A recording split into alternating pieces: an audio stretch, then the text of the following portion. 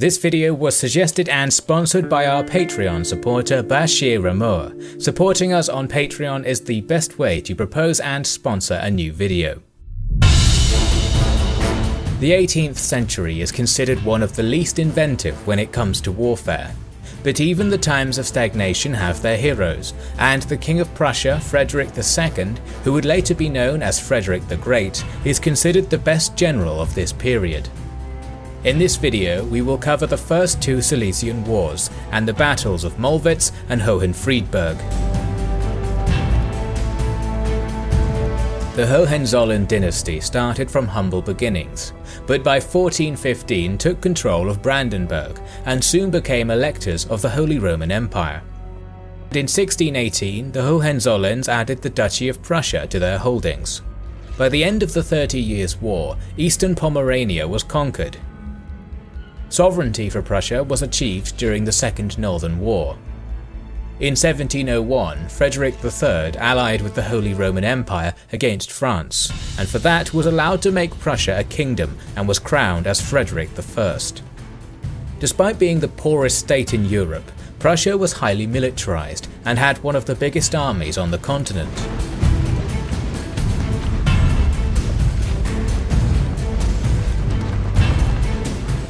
The Dukes of Austria from the Habsburg dynasty were first elected as the Holy Roman Emperors in 1440. This family managed to be re-elected as the emperors throughout the centuries, and their relatives ruled over a number of kingdoms. However, the constant wars with the Ottomans and the devastation of the 30 Years' War weakened the dynasty, and the French Bourbons used that to install their representatives in Spain and Naples. Emperor Charles VI had no male heirs, and as women were not permitted to be elected to the throne of the empire, in 1713 he issued a so-called pragmatic sanction to secure the throne for his daughter Maria Theresa.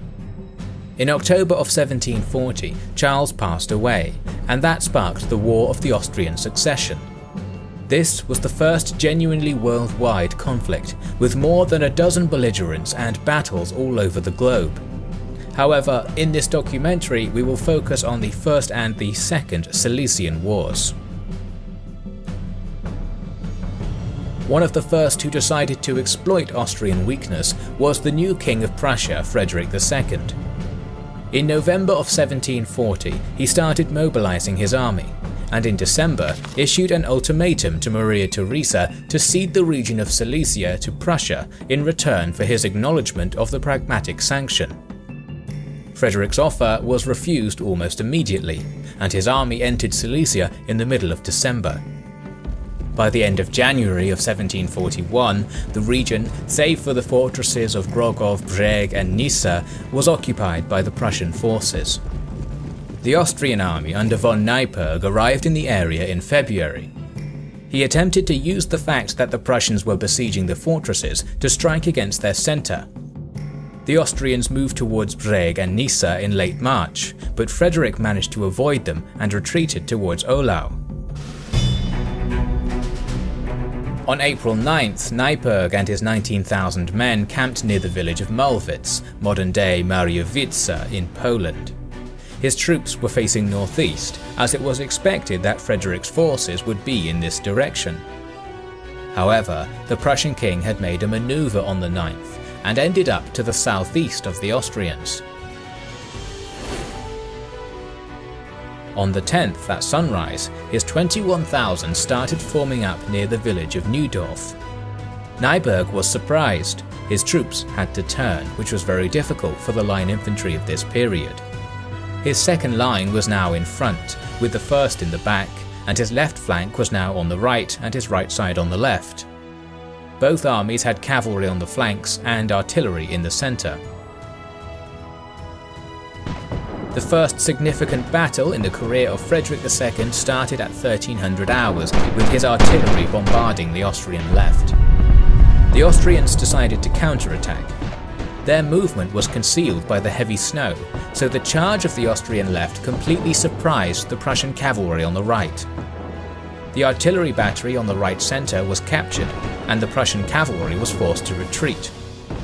Although Frederick attempted to restore his right flank, he failed and had to move to the centre. 2 grenadier battalions in the area mounted further resistance despite heavy losses, but also had to retreat. It is said that Frederick's advisor convinced him to leave the battlefield at this stage to avoid being captured. Meanwhile, the Austrian cavalry tried to charge between the infantry lines in the Prussian centre to break the enemy formation, but one of the grenadier battalions managed to move across and stop the charge with its bayonets. More battalions managed to turn to the right, and by 1600 hours most of the Austrian left flank cavalry was decimated. The Prussian infantry reformed and was ordered to attack. Due to the distance between the lines, the Prussian centre reached the enemy only by 1800 hours. Frederick's troops had superior weapons and training, and they were able to deliver 4 or 5 shots per minute against 2 shots per minute from the Austrians. Soon, Nyberg's lines began to crumble. The Austrian right side cavalry attempted to turn the battle by attacking the Prussian infantry's left, but was counterattacked by the Prussian left-wing cavalry. By 1900 hours, Nyberg had to order a retreat. Although both sides had around 4,000 casualties, the battlefield belonged to the Prussians. Frederick had won his first battle, without actually commanding his troops.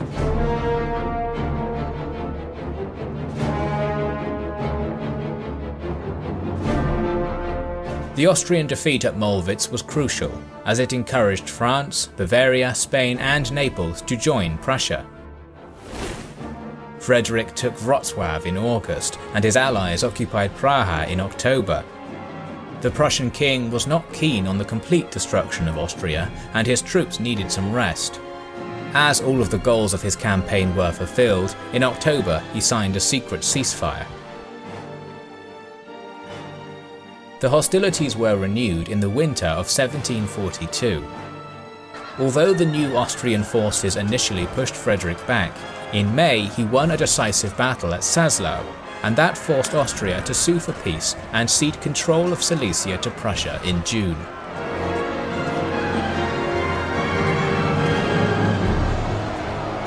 The First Silesian War was over, and that allowed the Austrians to concentrate their forces on the French-Bavarian troops. In 1743 they pushed the enemy forces beyond the Rhine. Frederick was sure that if Austria won the war, it would try to take Silesia, so in August of 1744 he entered Bohemia without declaring war. This took the Austrians by surprise. They had no army in the immediate vicinity, and soon Praha fell to Frederick. The Prussian king planned to attack Austria, but lack of food and the onset of disease slowed him down. Around 50,000 Austrians were now in the area, and they were threatening his supply lines, so the Prussians retreated. In early 1745, the Bavarians signed a separate peace with the Austrians, and the latter were now able to focus on Frederick. The Prussian king was now facing around 100,000 enemies with his 60,000. In late May, he started retreating towards Wrocław. The enemy was in pursuit, but as some of the Austrian units were slower and there was a gap between their armies, Frederick decided to pounce.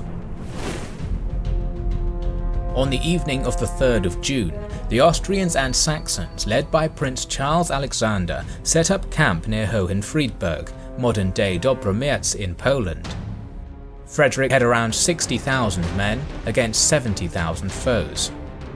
The Prussian army had to cross the Striegau River to form up for the attack. Advancing in the dark in organised columns was something unheard of in this period. The Prussian right flank was leading the charge, and General Mullen commanded this mixed group of grenadiers and light cavalry. The Allies were surprised to see the troops of Frederick yet again. Their forces attempted to form up in a line in front of the villages of Pilgrimshain, Gernthersdorf, Thomasfeldau and Halbendorf, but this repositioning lacked coordination. Dumoulin's units encountered the Allied cavalry in front of Pilgrimshain. They were supported by 2 artillery batteries and the Prussian right-wing cavalry. The Prussians had the numbers in this location and soon started to gain the upper hand. This attack allowed more infantry units to cross the river and attack the Saxon infantry between Pilgrimshain and Gernthersdorf. Soon the Saxon infantry was forced to retreat. Part of Frederick's infantry attacked the Austrian infantry between Gernthersdorf and Thomasfeldau head-on, while the group that defeated the Saxon infantry turned around Gernthersdorf from the left and started firing at the Austrian infantry from the flank. The Austrians were suffering heavy losses in the area. However, the Prussian left was having a difficult time. Its cavalry moved across the river, but the bridge collapsed behind it, and it initially received no infantry support in its battle against the Allied right flank. Fortunately for them, they were soon helped by the left centre of the Prussian infantry. The final breakthrough happened in the centre. Contrary to the usual strategy of the time, Frederick had his cavalry reserve in the centre, and when the hole opened up in the Austrian centre, reserve dragoons managed to exploit it and break the enemy line. These dragoons lost less than 100 men while taking more than 2,000 prisoners. The Allied troops suffered 14,000 casualties, while the Prussians lost 5,000. The Second Silesian War would continue for some time, but after Frederick won a few more battles, the Austrians had to sue for peace. According to the Treaty of Dresden, Frederick acknowledged Maria Theresa's husband Francis I as the emperor and received Silesia in exchange. Saxony had to pay Prussia 1 million Rixdollars in reparations. While victorious, the wars of Frederick the Great were just starting.